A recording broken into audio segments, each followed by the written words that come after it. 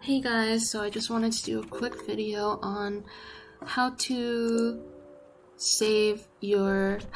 promote your Redbubble shop and your designs on Pinterest for free. So the first thing you want to do is download Google Chrome if you don't have it already, because you're going to need the Pinterest Google Chrome extension. So you just type in Pinterest and then this will come up. So you want to get the Pinterest save button, and then it'll come up over here on the right hand side. So next, you're just gonna go to your Redbubble shop. I actually debated if I should show my Redbubble shop, but then I realized that I don't make like more than I haven't even deposited money yet, but I did make my first few sales within the first 2 months, and this isn't my only Redbubble shop. I have another one that is a little bit more successful. This one I actually just made for fun, so I just figured why not just show it. So on this one I have 6 sales so far. I started my Redbubble shops in December 2020 and uploaded designs until January, until January, because then after that there was a mass suspension and decided not to upload anymore, but I'm gonna start uploading again soon. Even after I stopped uploading, I still started to get some sales. But anyways, to stop digressing, so the first thing you want to do is, so what do you want to promote? For example, you can promote stickers, you could promote phone cases. The one thing that I like to do is categorize them. So what you could do here on the left hand side where it says category, you could choose clothing, you could promote kids clothes, phone cases, etc. So for example, we're going to do phone cases.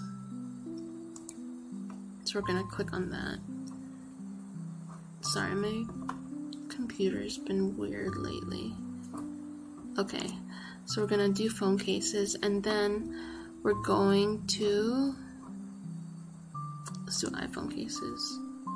We're going to click on this button right here, the Pinterest button, and this will allow us to mass save up to 10 different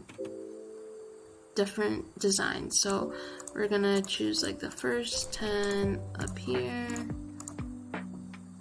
That's 10, and then we're gonna click next, and then we're just gonna pin it to a Pinterest board. So for example, you could create a new board, or if you already have a Pinterest, you could just pin it to an old board. So I already made one that's called cute phone cases, aesthetic phone cases, marble phone cases. So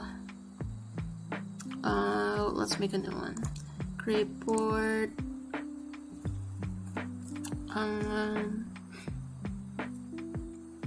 iPhone 12 cases. Okay, create, and then there you go.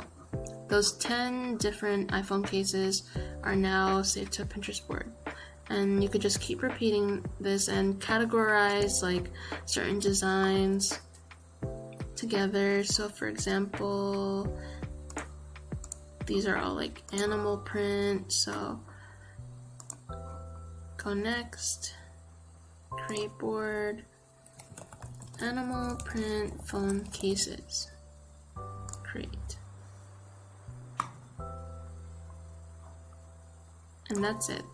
So what I noticed, for some reason, I have, when I go on Pinterest, this is a business Pinterest account, and I noticed that the notifications that I get are mostly from, I made multiple Pinterest accounts. So this is a regular user, and then this one's a business Pinterest account. And here you could see different business analytics and stuff like that. People usually that promote on Pinterest do Pinterest ads, but for me, I don't want to spend any extra money right now on any side hustles. I just want to do this passively. I know and I understand that you need to put in money to make money, but for me right now, I'm a student and I just don't have the extra money to just spend on Pinterest ads, like even if it's like $5-10. That's not something that's my priority right now.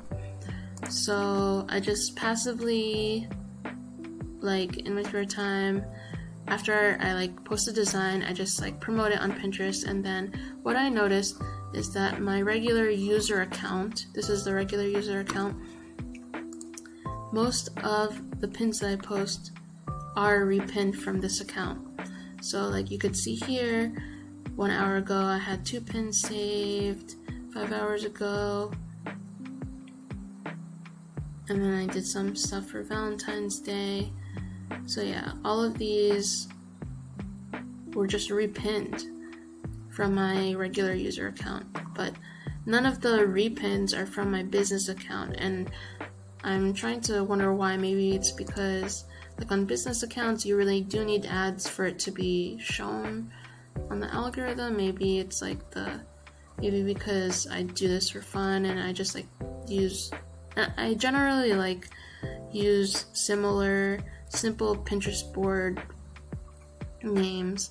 Like you just want to do like super simple, like stuff that people would normally just make as a Pinterest board. Like when I usually Pinterest for my personal use, like I would just do like cute simple tattoo designs or cute delicate tattoo designs. Like you need to think in the head of whoever you're trying to sell your product to. So like for baby clothes, like toddler clothes, baby boy clothes, stuff like that. Even though these actually haven't been repinned. Usually stickers are the ones that are repinned for me. So yeah. Anyways, that's all I have for this video right now. I hope it was helpful. And if you have any questions, you could just comment below. Or if you have any video requests, I'm just making videos as I'm going and I'm learning. This isn't really like I'm not trying to like persuade you guys to do anything, or I'm just giving like my 2 cents and my personal experience. That's basically what this YouTube channel is for. Just like my road to passive income, and most of the stuff I learned about Redbubble is from YouTube, so this is just like kind of my way to document how it's going and to kind of pay it forward. So yeah, if this video was helpful, please feel free to like and subscribe. And yeah, if you want to check out any of the other videos, I have other videos on Google Trends and how to upload designs to Redbubble. So thank you guys and have a good day.